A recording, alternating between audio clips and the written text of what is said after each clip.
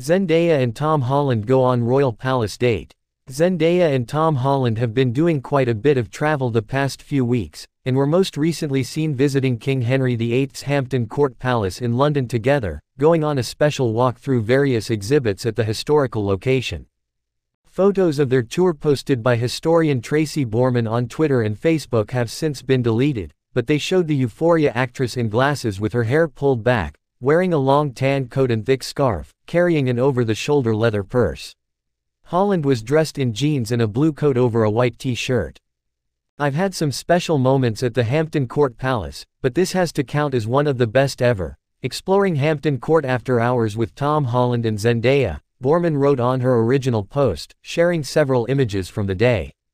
In one of the deleted pics, only Holland and Zendaya's shadows can be seen against a brick wall as they lean in towards each other.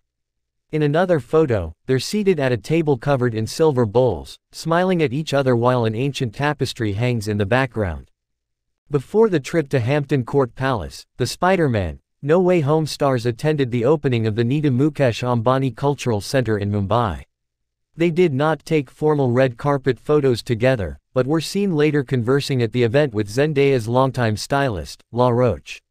The actress looked stunning that night in a purple sari with golden bralette top underneath by designer Rahul Mishra. Holland, meanwhile, wore a classic black tux and black bowtie over a white button-down. Before the big night, the couple went sightseeing in Mumbai as well, and were photographed on a yacht tour in the company of Dior staff, making it a very fashionable getaway.